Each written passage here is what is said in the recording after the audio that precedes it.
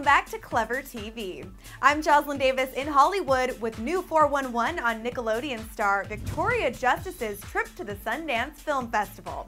Victoria headed to Park City to attend the premiere of her movie The First Time, which also stars Secret Circle's Britt Robertson and Teen Wolf's Dylan O'Brien.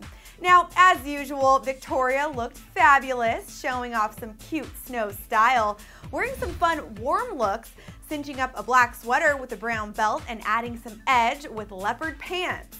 And despite the chilly temps, Victoria headed out to grab some frozen yogurt during a break, and we are digging her red top and signature favorite feathered hair accessory.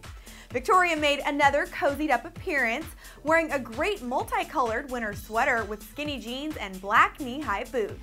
Overall, Victoria brought her A game when it comes to casual and chic winter style. If you want to get a closer look at these 3 Sundance styles, click the link below and head on over to clevertv.com. We also have a great exclusive interview with Victoria all about The First Time that you guys can check out there as well. Thanks so much for watching Clever TV. I'm Jocelyn Davis, and we'll see you next time.